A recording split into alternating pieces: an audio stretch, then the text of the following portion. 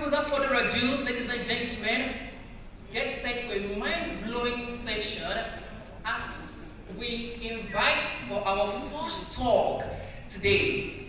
Now listen, our speaker is a multi-dimensional and widely celebrated industry leader with multiple years of consistent pioneering of innovation in the industry.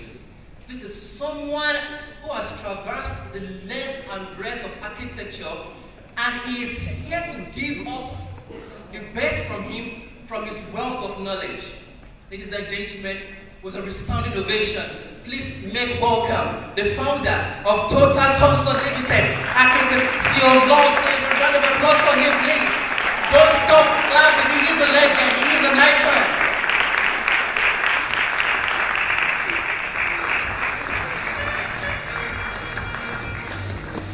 Good morning, everybody. My name is Theo Lawson, as you heard. And first of all, I'd like to express my total disappointment because I came here and I saw my name, after my name, I saw what I thought was 15 million. And I find that I have only 15 minutes. I look around the room and I see a lot of what's called millennials. I don't understand you people. I come from what you call analog age. In my office, I've employed or I've worked with quite a few of the millennials. And you set tasks for them. You come back 2 or 3 hours later, they have headphones on, they're watching movies on the screen. What about the project? Oh, it's rendering. They've somehow been able to multitask in such a way that I really don't understand. We work with drawing boards and stuff when we're in school. And at best, right now, I know how to use CorelDRAW. And CorelDRAW, obviously, so I don't do 3D or anything. So I work with young people to do my renders. I have 15 minutes to talk. So I'll, first of all, talk about myself, my past, who I am. I grew up with a talent of art. I could draw. And naturally, I wanted to become an artist. I thought maybe there was a career in advertising or something. Until my eldest brother said he was not going to sponsor me all my life. I better get serious and take on a serious profession like architecture. And luckily, I ended up at the AA in London, purely by the strength of my portfolio, my art portfolio. After my unsuccessful first year, where I thought because I could draw, that was all it took to be an architect, I didn't listen to this old, stuttering Canadian lecturer I had then. At the end of the year, I had a very big portfolio, but I had not learned anything in architecture. I thought most of the people in school were crazy because you have people come with dead fish and also strings and stones and stuff like that. I was wondering where this was going to in terms of architecture. What was this leading to in architecture? This is the first guy coming from Nigeria. I studied technical drawing, I could draw, so I thought that was all it took. Put buildings together, put forms together, and that was all buildings, all architecture was about. But that guy that came with the fish bones, probably ended up being Calatrava today. So, my second year, or my first year, second time around, I decided to go crazy like everybody else. So I dug deep into myself and tried to find my own crazy. And I relied on folklore, African folklore, because you're studying architecture in the school in England, far away from any reference points you can use for yourself. So I relied on my own history, so I could push my own references. African belief says this, hence my approach to my design is this. I use Fela as a major advocate for African success or African excellence. Fela's music was being recognized gradually. It was on the ground at the time, but anywhere I listened to Fela's music at the time saw that there was brilliance in it. So I survived architecture in London, or I survived architecture in London, because it was the craziest years of my life. I came back feeling I could do anything. Came back, yes, I mean, because I'm trained, I can really do anything. But I did not like Lagos. I thought Lagos was too congested, too much hustle. It was just too wild for me. So I moved to Jos. And I felt Jos could be the alternative capital of Nigeria. Because Abuja was already corrupt. I mean, they had all these people building big buildings at 3 times the cost. So let's move to Jos. Let's get all the young guys come to Jos so we can all create this new idealistic society. After 5 years, I'm poverty-stricken. I moved back to Lagos. So came back to Lagos and partnered with a couple of friends to form Total. We employed about 50, 60 people. Turnover at the time. I'd achieved something. Freedom Park happened. Okay, let me go back a few years. 1999, group of architects got together under the aegis, the CIA. About 20 firms, the FMAs, the design groups, you name it, all the key firms in Lagos. And somehow I was included in that group. And we got together and said, look, next year's the millennium, what do we do as a millennium project for Lagos? And all the firms got together, invited students from universities, from University of Lagos, Yaba Tech, and went about trying to develop projects for Lagos, for the millennium. I wanted to create a park. I felt Lagos needed a breathing space, and the park was the only place, the old prison was the only space available at the time. So the idea of Freedom Park evolved. We put all our ideas together in a booklet and submitted to government at the time, and nothing came out of it until 10 years later when I happened to, in passing, mention the idea of Freedom Park to somebody who happened to be special advisor to Fashola at the time. And she said, well, that sounds like a great idea. Let me run it by Fashola. Let me send this synopsis to Fashola. And 2 weeks later, I was meeting with Fashola and presented this idea. And then he asked me, how soon can you meet with the Executive Council? A month later, I was presenting to Executive Council, and the project was approved. So the learning from that is that every idea has its time. So give it time. So where am I? I'll just run you through a few projects that, after Freedom Park, my interest in stage sets sort of like waned because we developed a passion for architecture.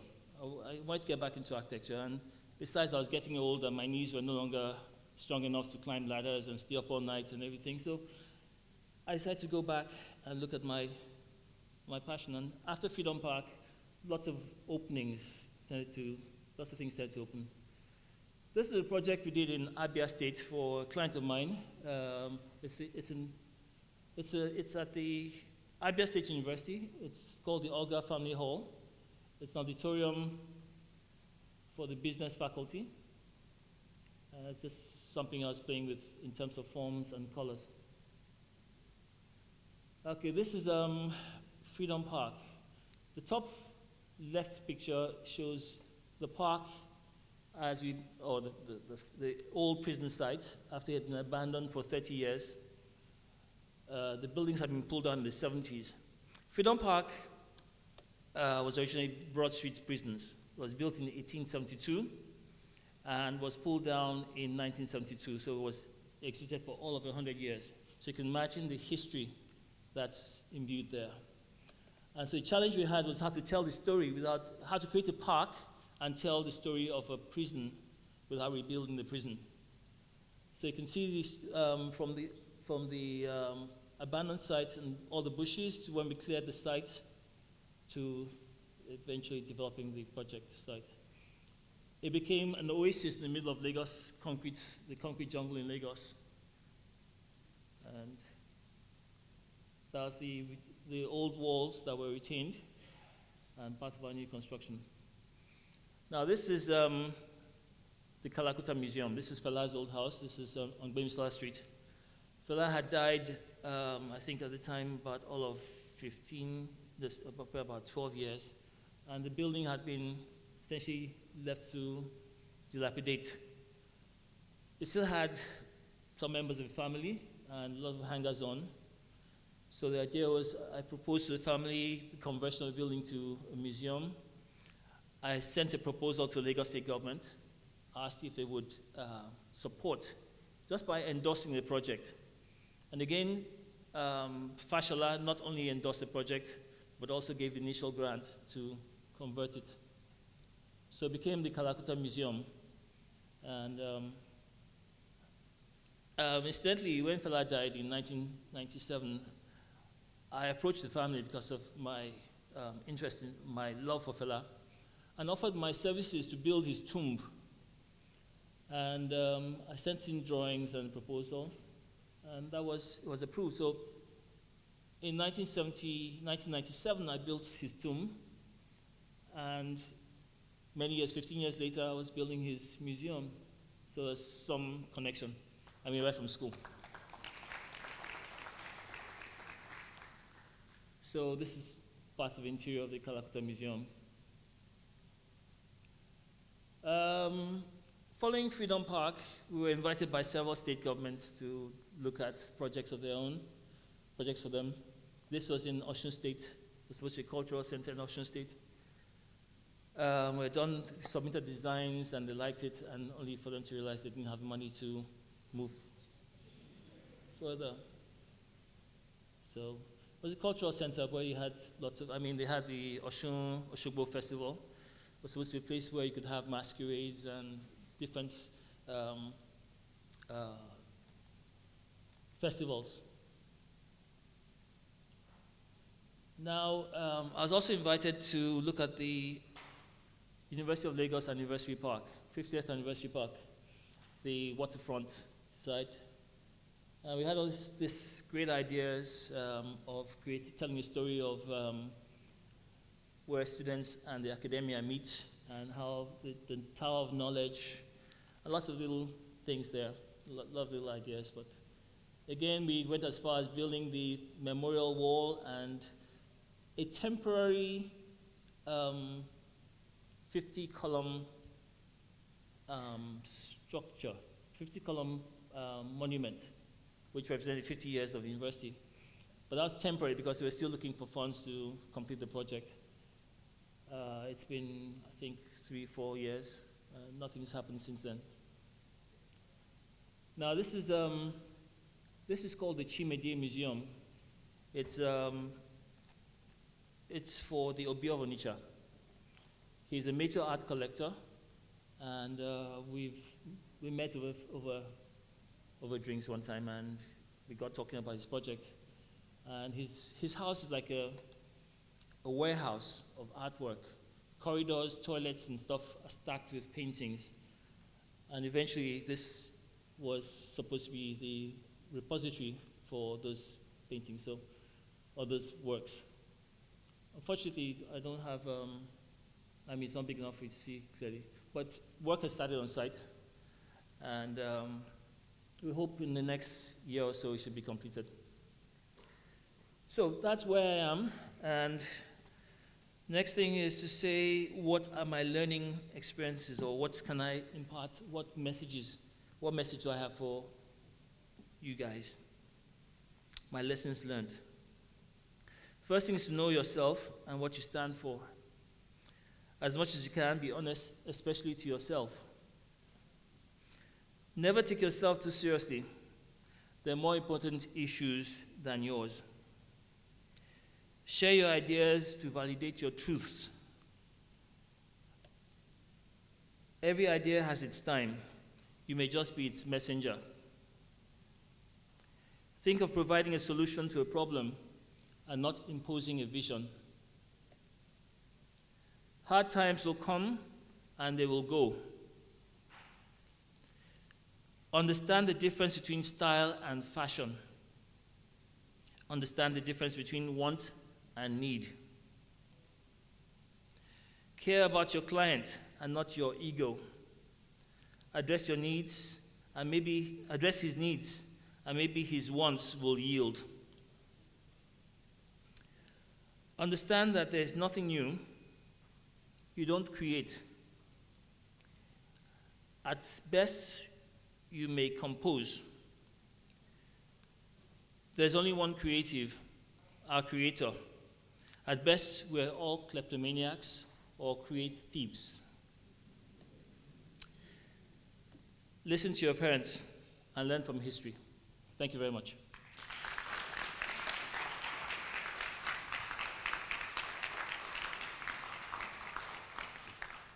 Thank you very much, Architect Theo. That was absolutely inspiring. I'd like us to take one or two questions right now. One or two questions for Architect Theo. If you have any question, please raise up your hand. One or two questions very quickly. Oh, one. I have one here. Thank you. Two. Do you have another person? Two. All right. Thank you very much. Please come forward. Can we please put our hands together for them as they come forward? Yes, please come forward. Good morning. Good morning, everyone. My name is Amanda, and I am an architecture photographer. I have very little experience of architecture, so I try to be around these things to learn as much as I can. But I have a question to ask that is slightly unrelated to what you spoke about, but is merely out of curiosity. And what I wanted to know is this. You've done a lot of restorative work with Freedom Park and also with Calcutta Museum. Are there any organizations here that actually support restoring? And not in a sense of just working on monumental works like the house and the museum, but then more like what regular people have to educate them about their living situations and how they can make their houses better. Because, for example, now, very soon, I will be moving out of where I stay to stay in an entirely different place. And a problem that I notice is that most of the houses here have issues. Nobody pays attention to renovations or trying to make them better. So don't you think that it's a responsibility of those who know to educate those who don't and then teach them better ways to manage their houses and actually build them a lot better than they are today? Is there anything being done about it? Is there anyone interested in it? Are there any steps that can be taken towards that direction? Thank you. Well, I'd say just talk to an architect. Sorry? Just talk to an architect. All architects are trained to deal with problems. So you have a challenge. The architect's responsibility is to deal with your specific challenge. There are no limits to, no boundaries. It doesn't have to be all new construct. So the architect is trained or should be trained to deal with any problems like that. I believe the NIA and ANAN and all the other bodies, not the state government. So the NIA is the best organ to educate us. I know there's the legacy are specific to heritage, buildings of heritage, but I think the NIA ultimately has that responsibility. Thank you. Thank you very much. All right, the second person, please. Can you ask your question very briefly? Thank you. Good morning, everyone. Good morning, sir. My question, you talked about getting to know yourself. So do you have any pointers, anything that will make that journey slightly easier?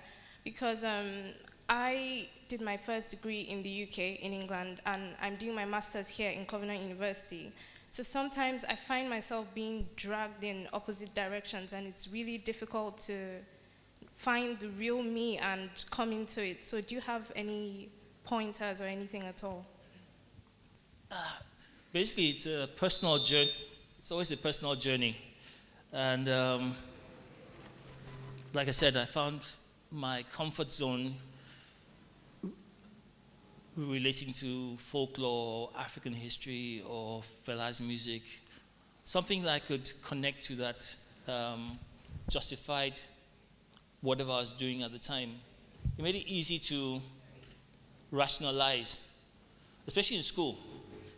I'm doing this because of this. I love Fela's music, so there's a certain thing about his rhythms or his message that I somehow find a way of interpreting into my work.